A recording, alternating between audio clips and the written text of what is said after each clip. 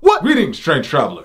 Would you like to join a guild? What? No! I was in my house! Would you like to see what some of these guilds talking about? I was in my house, man! Mushoku Tensei is the best isekai ever created. Point blank.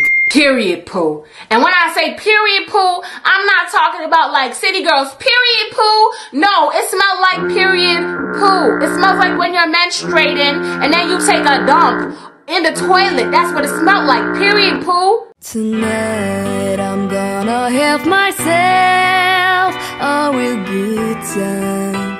I feel alive in the world.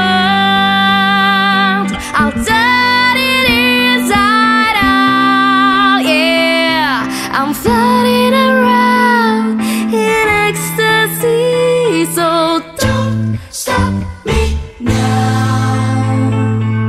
Don't stop me, 'cause I'm having a good time, having a good time. A superstar leaping through the sky like a tiger, finding the laws of gravity. I'm a racing car passing by like leading a diver.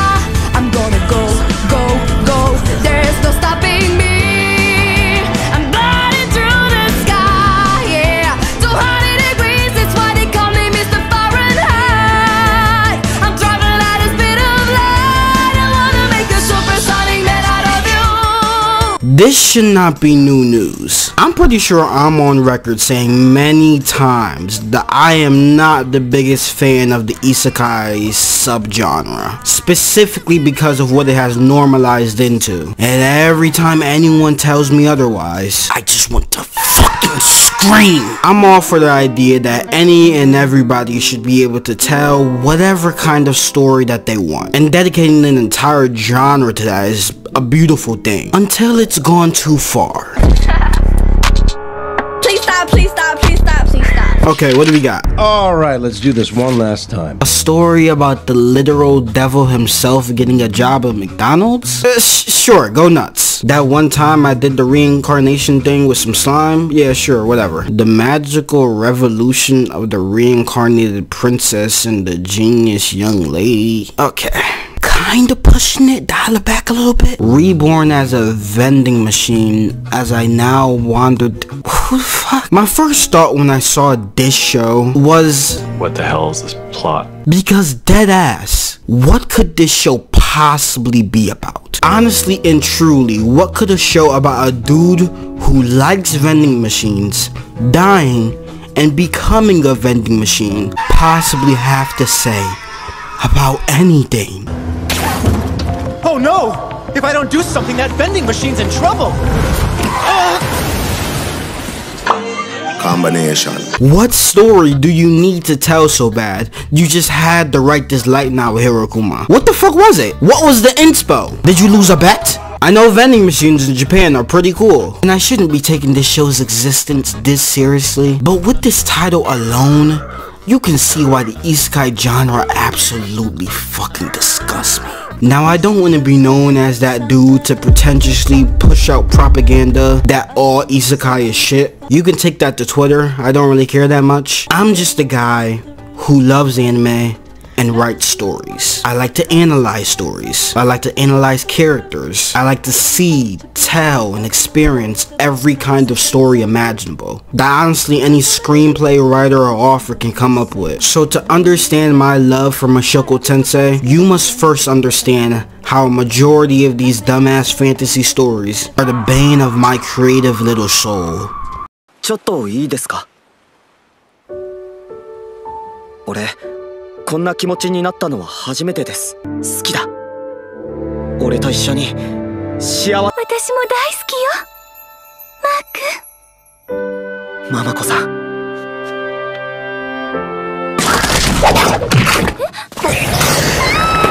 危ない。Because you wanna know why? You wanna know how I got these scars? It's because most isekais don't give a single shit about storytelling, because the story is already set once the author comes up with his brain dead idea for a premise that at least 1,000 other people have shitted out before in some different variation. You don't want to be like this. This is disgusting. This is awful in every way. So I will say it again. I love stories. I love dramatic stories. I love superhero stories, romantic stories, sci-fi stories, coming of age stories, based off real life stories. And yes, I do love fantasy stories. Take a shot every time he says story. You think it's so fucking funny, huh? Funny. So let me make this very clear to all the Isekai fans out there. Isekais don't care about telling stories. Isekais care about meeting a requirement of checklist. A checklist of tropes.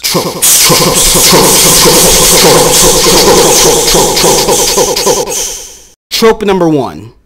Death by bus crew. A meme that's been around since before I had chest hair. Surprise, surprise, I don't find it very funny. I don't like him. He just don't like him. Give it a shot. It was tolerable the first 10 times, but now on take 1,000, I need someone to give a better reason for the main character finding himself in this fantasy world. Hey, I don't know. Maybe something like a magical wardrobe to another world in your house. Maybe if you look through a camera lens, the protagonist sees he's been in the fantasy world all along. Or just have him start off already in the fantasy world. Fuck. Japan's obsession with reincarnation is so tiring. Truck-kun is no longer a funny little meme. It is now a defect, a glitch in the system, an anomaly that needs to be dealt with at the source and exterminated. Trope number 2. The male lead has a harem.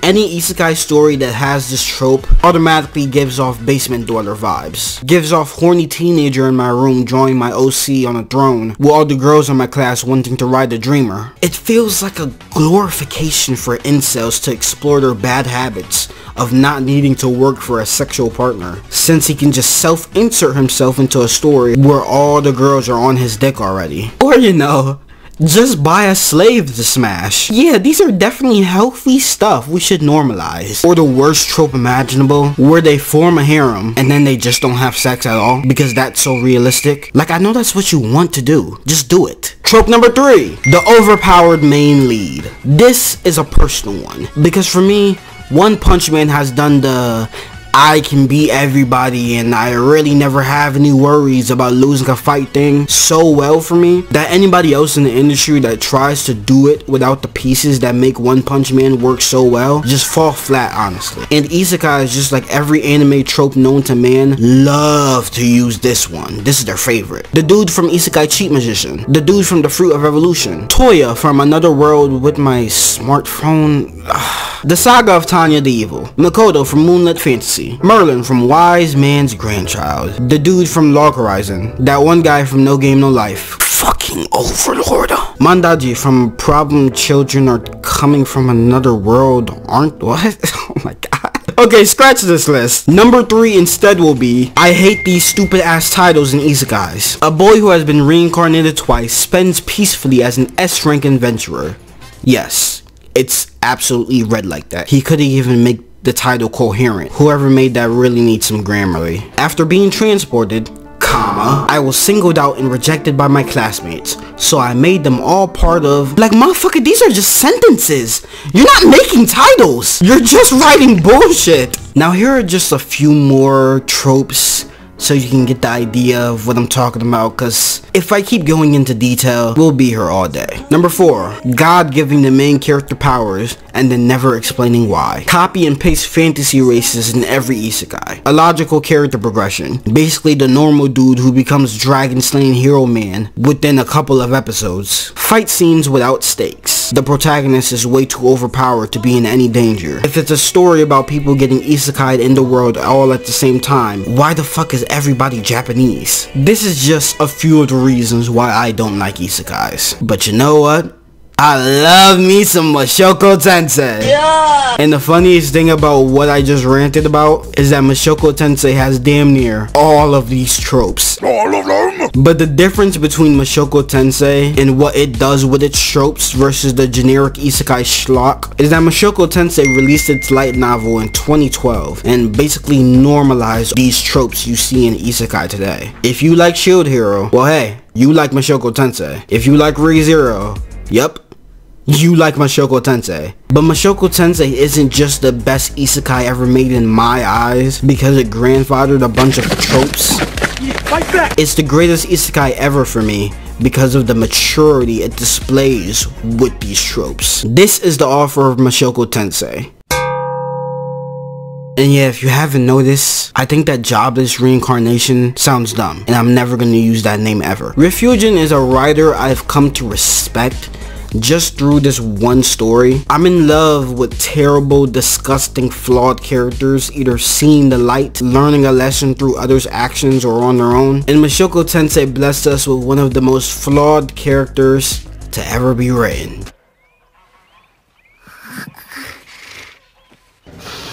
Oh man.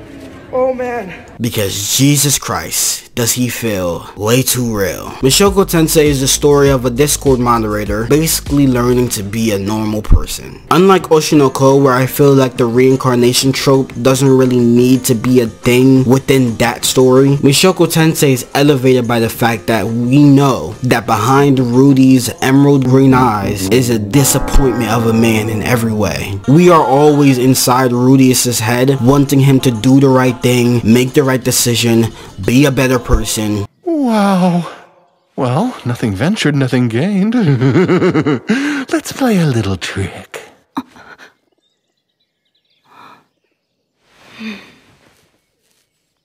I guess that ring works after all. So as the story progresses and his flaws start to show less, you really get the chance to see the type of person that Rudy would have been before he got isekai'd and could have been a proper member of society. Rudy is a smart, rational, intellectually competent, as well as impulsive and just downright intolerant, so he feels grounded and he doesn't feel like the self-insert perfect isekai man that you've come to know in most shows. Every time we hear Rudy speak, they remind us either through some down bad action or horny ass internal dialogue that there is a 30-year-old man behind this child. Now that you mention it, I am kinda lonely. But I might try something dirty if you stay here. Fine then, you can do that. Just a little though.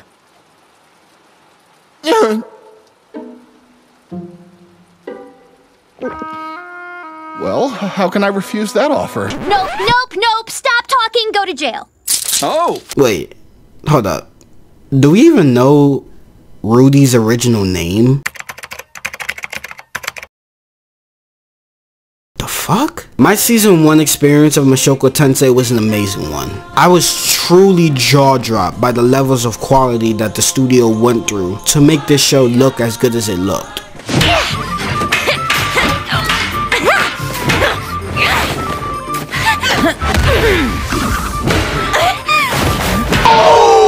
Bro, what is going on, bro? Is it fighting? No, they fighting hard. Is it fighting? No, this is not the fight. I don't know why they fighting this hard. I do not know why they fighting this hard, bro. And it's crazy because season 1 wasn't really on my radar at all. I kind of found the series out of pure luck, and I loved it so much that I spun the block on it and watched it again last year. It is truly up there with some of my favorite fantasy world stories ever created, where the world building is basically a character in itself. You see, I don't need big titty harems with cat girls and elf milfs and a main character that the author clearly didn't give a shit enough about to write an actual personality for. Because you know, he just wants me to self-insert. Give me a fantasy story akin to Lord of the Rings, Harry Potter, the pinnacle of what the word fantasy actually means. 2023 modern isekais are now TV shows trying to tell a story that are just thirst traps. Modern isekais put the average anime watcher back another year in terms of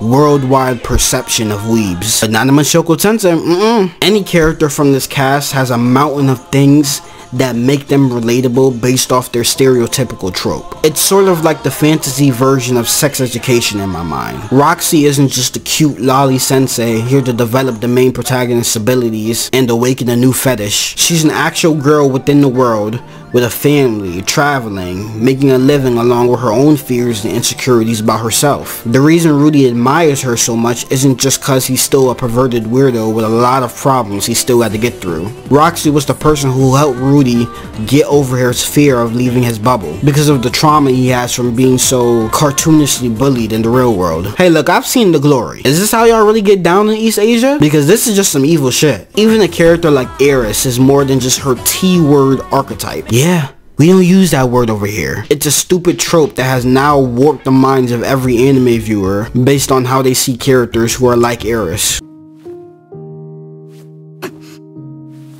Everything's fine, okay? I'm here for you. I'm sorry, Rudius. I'm not very good at this sort of thing. It's okay. You're doing great. Yeah, I'm not gonna lie, it's kind of funny to call people tsunderes IRL, but when it comes to talking about anime, that word just holds no weight in the conversation for me anymore. Even Rudius' family surprised me on how much they matter to the story. Shit, I'd say the entire season is basically one big journey to find Rudy's family after the first turning point event. Paul isn't just some irresponsible, confident, goofy adventurer that sleeps with his maids while getting his wife preggo at the same time. Halfway through the season, bro honestly turns into one of my favorite characters of the show, showing off how Rudy is still taking things within this world like this is still a MMORPG and motherfuckers aren't actually stressed and dying over here. Bro just got teleported into a demon country and never asked himself once he got to safety, I wonder if the same thing happened to my family. Paul and Rudius' reunion episode is probably my favorite of the entire show. If episode 5 is where Rudy copes with the fact that kitty cat Dwayne Johnson just sliced a man's head off in front of him, episode 17 for me is when he starts taking actions like a proper adult. Hey, Father, I have an idea. What? It may be a challenge, but I think we should try to act like grown-ups. I don't see what you're getting at. I'm pretty sure he's 30 this year. Still younger than I was when I died. And yet, I never took this kind of initiative. I just focused on blaming others. Compared to me, Paul's doing great.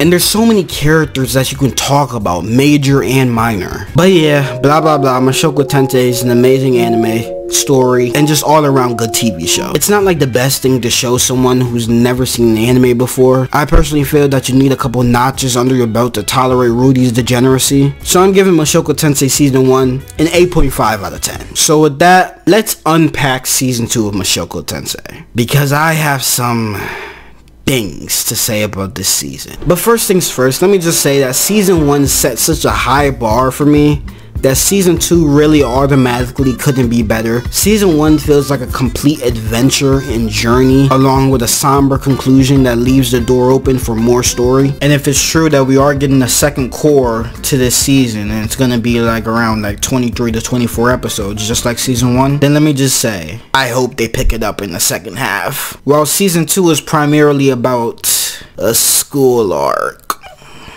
Yay!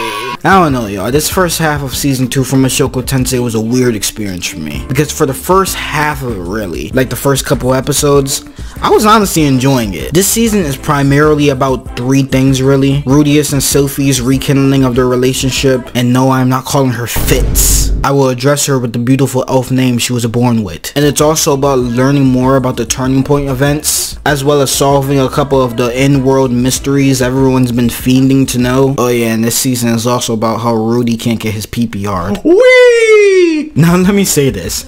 It's almost been a year since I've watched anything Isekai really. So once I booted up episode 1 and was hit with these landscape shots along with the amazing soundtrack, I'm pretty sure this anime is the first show I've seen that never never had an opening, which is weird because this season they decided to make an opening and I'm just like, ugh, go back. It kind of felt more immersive to get into this world for me, that the title card sequence was literally just landscape shot paired up alongside the score. I didn't really need generic anime opening fighting against nothing for this show. You guys are better than that. I love that Mushoku Tensei isn't about some big grand adventure to fight the demon lord or nothing stereotypical like that. It's like, yeah, there's enemies, apocalyptic events, but Rudeus is never consciously searching for the conflict in his story. I am the Demon King, Body Gotti, and I've come to challenge you to a duel. What is happening? Mushoku Tensei is all about a man getting a second chance on life, trying to live it better. Except in this story, he gets to be a level 100 wizard.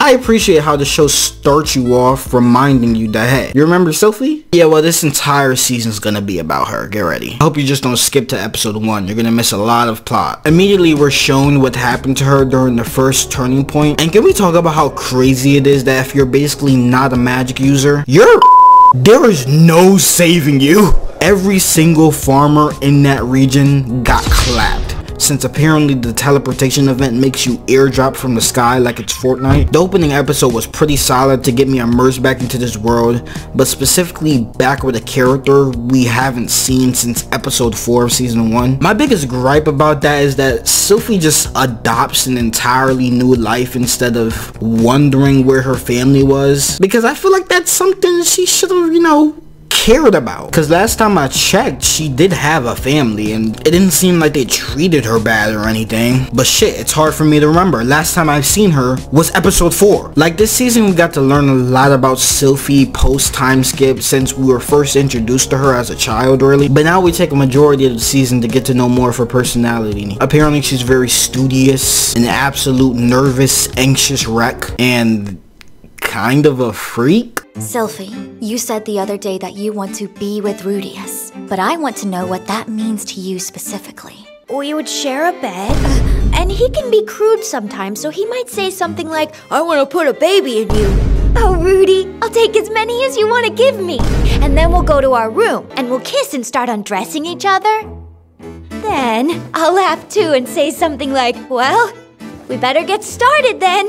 You know, something like that. Hell yeah, I'm horny.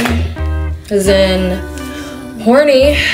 And I really like the scene of her being overwhelmed being around so many people, since because she's lived in the countryside, she's never really had to listen to this much chatter all at the same time. That was a good little character moment for her, thus confirming that once again that super hearing is such a shit superpower, unless you're eventually able to control it or whatever, which I guess happened to Sophie because this never happened again. Also, I completely forgot just how much sex and debauchery was in this show. But to be fair, I totally imagined this much fucking going on in this fantasy setting. There is zero authority and everyone is just so aggressively horny all the time. It's kinda insane. The cinematography and fluidity of the animation somehow feels like a big step up from season 1, but other times it kinda looks so-so and the animators like took a day off and got the janitor to do some keyframes for them. Like, remember the bread scene from season 1? Putting this much detail into bread. I bet you some poor animator didn't see his family for a whole month just to animate that single piece of bread. The show also has some really nice film grain for both seasons, but other than that, you know, it's still business as usual for Mushoku Tensei. It's one of the best looking shows on air right now, but it never really got to show it off this much that season because it was a less emphasis on action this season, and that sometimes for me during like the latter half of the season, it kind of felt like it was dragging its feet a little bit, but I'll get onto that later. Because we're finally back with Rudeus now. He's a little older now and very depressed. They ask you how you are and you just have to say that you're fine when you're not really fine, but you just can't get into it because they would never understand. It's like, come on bro, how good was Eris's coochie? She messed up this man's sex life for a whole 3 years. I find it kind of funny how Rudy finally getting some punani is the reason he's so messed up right now, to the point where he finally gets to move on from his abandonment issues, move on from Eris, and at that point we're introduced to the real villain of this season, erectile dysfunction. No, I'm not joking. Rudy's development has never been a straight line. This motherfucker's arcs are the bumpiest shit imaginable. I mean, I'm still waiting for him to get over his sticky bandit panty phase. Like, it's the reason people still hate this show, because of this weird character quirk. I don't like that. We don't like that. Rudius, after all these years, despite the trials and tribulations, will always regress to his bad habits because they make him comfortable, even as disgusting as they are. For half the season, Rudius's mental health stat point goes down like -5 every day.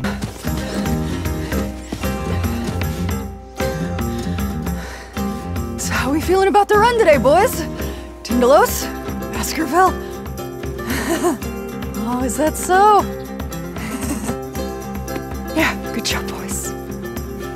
He gets on a little self-improvement tick. He's on his Dorfin farm arc, doing community service, getting swole. I mean, it's not the worst thing to do to try and cure post-pussy depression. Now, I expected the little guild that Rudy joined to be basically meaningless fodder, but instead, we meet Sarah. And this part of the story really resonated with me simply because when her and Rudy talked, they actually talked like two teenagers who don't know how to navigate relationships really, and it feels very real and genuine because most of us understand this feeling where you get to know somebody, you come to like them, and then you fuck it all up because of a stupid misunderstanding. What do I care if it doesn't work out? You really think I'd want a woman like her? I mean, she's built like a kid. A real woman ought to be like Elise, you know? Like stacked, you get me?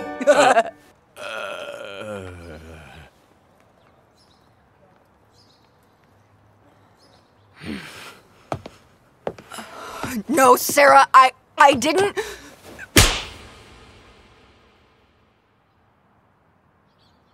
You're the worst. I never want to see your face again. Or how the show likes to display how beautiful yet scary and uncomfortable sex with a new partner can be. Like I said, this show is honestly very mature, considering the main story of this season is about erectile dysfunction. It's pretty cathartic seeing Rudy let out all his true feelings on this guy in a bar. It's one of my favorite scenes of the season. It's him just beating up this dude who doesn't even hit him back and can tell that he's having a shitty day. I don't want anyone to hate me! That's why I'm always smiling like that! What about that pisses you off so much? I just want you to stay. So bring it on. Hate me, damn it. Have your fucking fun. And instead of fighting him, he buys him a beer and makes him talk about his feelings. It's like, that's so good. This is why I love this show. I'm not gonna lie, I wouldn't be surprised if Rudy doesn't accept Iris back right away into his life. Straight up dipping on him after taking each other's virginity really messed this man up beyond what I honestly expected. Iris clapped Rudy into an erectile dysfunction storyline in a fantasy adventure anime. How did we get here? I honestly don't know, but I love it. Real human drama amongst fantasy world bullshit is my secret kink. That's peak Isekai to me. But yeah, basically Rudy has a long way to go. He's forming a better understanding of women still, but this is also a season where he almost kills himself. Whoa, whoa, whoa! So yeah, we still have a long way to go. This honestly was the saddest part of the season so far. As polarizing of a character that Rudius is, you don't really want to see him like this. It's like bro needs some better help therapy or something. Which ironically is the sponsor of today's... Nah, I'm just playing, but could you imagine? I mean, do any of us really know what we do if our first love and first ever sex partner just deletes themselves from our lives without a clear explanation? I'm not gonna lie, my lover boy ass would be just as distraught as Rudius. I'd be in fucking shambles. I'd be posting sad boy AMVs on TikTok about how women aren't shit and deserve less. Maybe some Bart Simpson Snapchat pictures. Someone would have to save me for real. Anyway, you guys want to see Rudy use his magic staff as a sniper?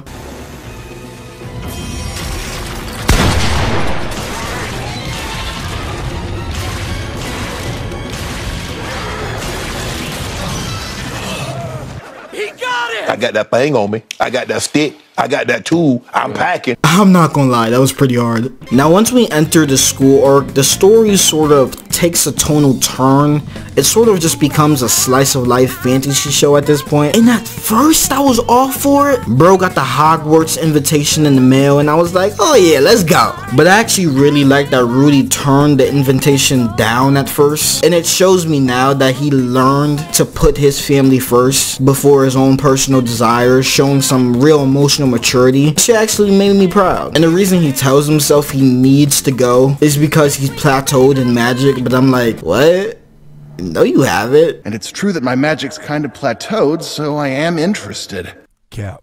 The literal first scene of the episode is bro doing some level 1000 magic effortlessly. I have not seen bro struggle once this season, but I don't know, maybe he forgot. I was initially happy going into this school arc, I'm not even gonna lie. But I'm gonna be real, out of all the arcs inside this show, the storylines, the Magic University storyline is honestly my least favorite part of this story so far. It's like, yeah, we get characterization for a lot of people. The sexy horny elf lady, Sylphie, the weird guy with the glasses, Akuma. That's all cool and all, but Jesus Christ, was 6 episodes of Sylphie hiding her identity from Rudy really necessary? And what makes it even worse is that she spent 6 months with the man, rekindling their friendship, getting to know him again, and I never understood the reason. It's like, yeah, the first time he met you, he thought you were a dude, but like, come the fuck on. She's out here wearing sunglasses at night. What are we doing? As soon as Rudy gets to the school, she's like, oh, Rudy, I missed you. But oh, I can't get too close. I have a duty to protect the princess now. And the princess is like, I don't care. Do what you want. And she still doesn't tell him. Sylphie, you turn to stare at Rudius every time he goes past, you realize. Should I not? You can. There's nothing wrong with it per se. But it's sad. You feel so strongly for him, and yet he's forgotten you completely, hasn't he? Well, I don't know. He may remember. I still haven't told him my name or anything yet. Are you fucking dumb? She's out here blowing her cover with zero excuses to cover stuff up. Hey Fitz, why do you wear shades, like, all the time? Yes, but I can't tell you why, sadly. Apologies. It's okay. Hey Fitz, why do you always start conversations with me when you're supposed to never talk? I've noticed that you talk to me pretty normally. Oh? What do you mean? You seem to be known as a man of few words. Yes. In truth, I'm awfully shy. Like, oh, brother. I can't deal with that. I hate storylines like this. This whole hidden identity shit got old so fast, it was insane. Because we all know he's gonna eventually find out. If she keeps on insisting that they keep on hanging out, asking him on dates and stuff, what's her plan here? For half the season, she has Rudy contemplating whether or not he's attracted to men or not. His smile definitely makes my heart skip a beat or two. I was sure I didn't swing that way. I think I'm gay. She has this man questioning his own sexuality for no reason other than the fact that she was scared. This was infuriating for me. Would you not think that he would want to know that his first friend ever is alive and well? I'm pretty sure for like 6 months she hit my man with the Clark Kent disguise and got away with it that entire time. Just for him to inevitably find out, oh, shocker, and know it was her once she revealed herself. Master Fitz, I have a question. What is it? Ask away. Is your name... is your real name Sylphiette, by any chance? Yes, it is. Oh, for real? On God? Just like that. It's not the worst thing ever by far, but it's just eye-rolling for me, since it's the crutch of the season, and I do really actually like these two together. And it sucks, because this season has one of the biggest plot twists of the show that just came out of nowhere really, but I wasn't even thinking about it because I was just mad at how indecisive Sylphie was. I really like that Rudy's depression at the end of season 1 carried over into this season, cultivating into an entire erectile dysfunction plotline, ending with him falling in love with Sylphie again just to get through it. I just don't think that tying it in with this contrivity of a storyline was so necessary for me. Him falling in love with Sophie should have been way more heartfelt for me, but it just wasn't that much, and that's really disappointing for me. Even the princess is like, yo, okay, I know I said I'd let you tell Rudy on your own, but come on now, get the fuck on with it. We got like 2 episodes left. As of right now, season 2 of Mushoku Tensei is getting a clean 6.5 out of 10 for me, and I imagine it's gonna pick up for the second half, because in all honesty, this season of Mushoku Tensei was honestly pretty underwhelming for me. I loved the first 5 episodes, but the slice of life school stuff was not as engaging as I thought it'd be, and it's crazy because I was dead ass excited for it too. The best part of this school arc besides episode 10 was when Rudy just went to buy a slave, and I can't stand this happy ass music while he was doing it. It was pretty jarring.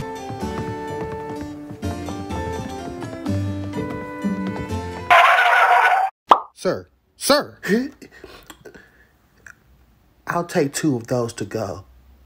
Rudy is coming from modern society, was a little bit too comfortable inside this setting, as in buying a slave. He was a little bit too comfy for my liking, but you could kind of tell that he was still a little uncomfortable doing it. I get why people online are upset about this, but in a world where there's human gorillas and cat people, I'm not too surprised that the Emancipation Proclamation wasn't issued. Like, shut the fuck up, it's just a stupid isekai. Was there any controversy in Harry Potter about the enslavement of goblins? I think goblin lives matter too. But yeah, Mushoku Tensei is still amazing, y'all, and I'm giving them the benefit of the doubt. I really think the second half of season 2 is gonna pick up. Rudy is still the best part of the show, and somehow the worst part of the show at the same time, for a lot of people I imagine. He truly feels like a real person plopped in an isekai world, completely morally gray, and in most instances, sometimes he'll only help people if it benefits him. He can be selfish, a disgusting weirdo, pervert, and just downright insufferable. But to be honest, it's kinda why you can't wait to see the person he'll become into, and the reason you keep watching. He isn't a cool fantasy hero, here to get all the hoes, slay some monsters, and look hard while doing it. He's just some random ass dude who got shitted out into another world and is now trying to take care of what he cares about. If I didn't find the character so interesting and this world honestly so intriguing, I would have never notice how little we really advanced the overall plot of the show for the first half of this season. And to be honest, that's okay,